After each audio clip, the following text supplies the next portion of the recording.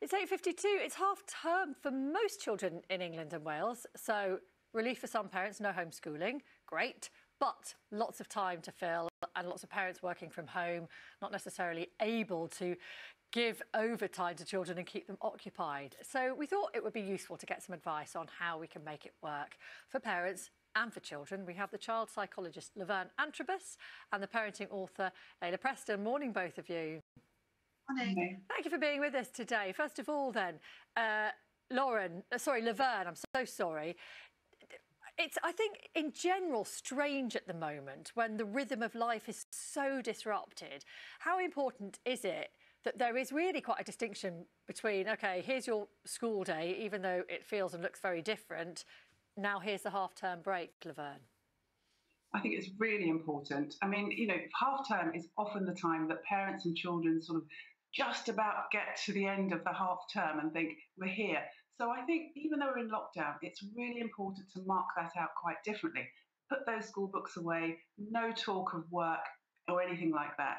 And I think it's a chance to sort of reset and reboot everybody's system at home to be able to spend some time together, just doing the things that we enjoy. So if children are disappearing off to their rooms and wanting some time alone, I think that's absolutely okay. The job of parents is to sort of bring everybody together at different times during the day, during meal times, perhaps choosing a film to watch together, but really making sure that we're having a break, because that's what we'd normally be doing.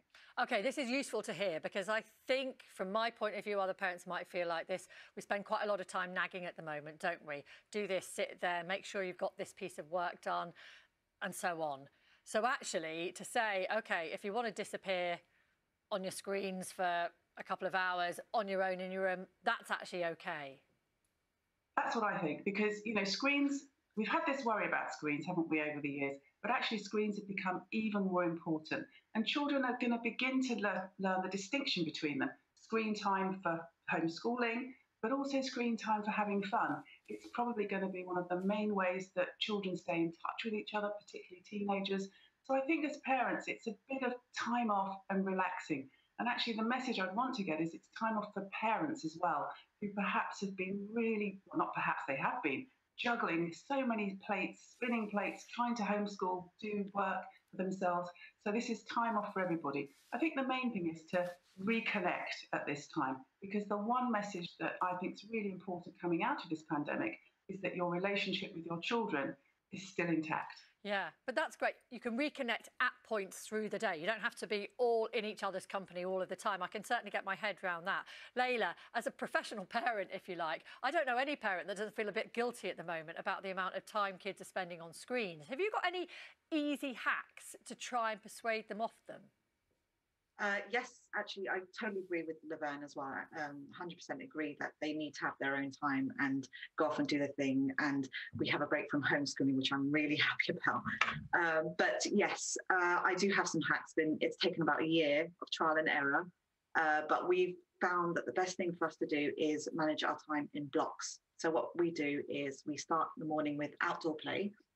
And then the second part of the morning would be engaged play. And then after that would be creative play and then screen time play. So what that means is step outside at the very beginning of the very first part of the day. And what that does is sort of just resets the body and creates that real, tackle for the day.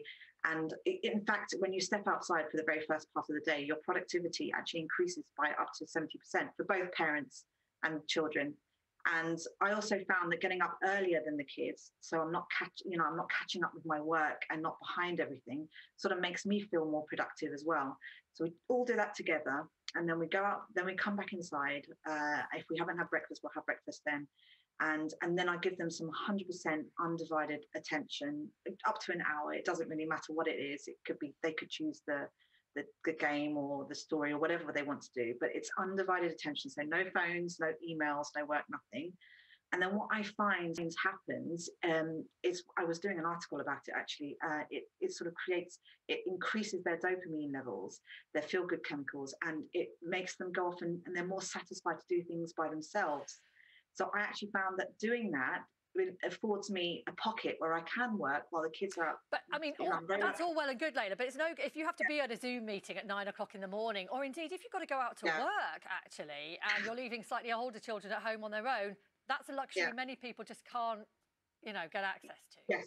Well, I'm very lucky because I work my own hours. So for me, this is what works. I completely understand. I have a couple of friends with 3 kids who are working and Zoom meeting. I don't know how they do it. Yeah. It's high pressure.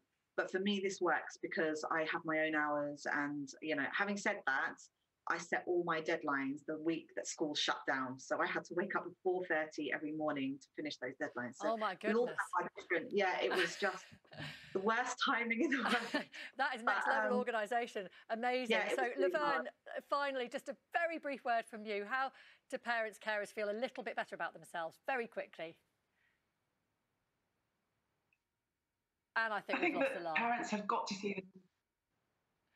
Well, I'm so sorry that we missed that from Laverne. I mean, if I can say from me, just well done. We made it through to half term. That's excellent. Charlie and Louise will be here from 6 o'clock tomorrow. I hope you have a lovely weekend. Enjoy Valentine's.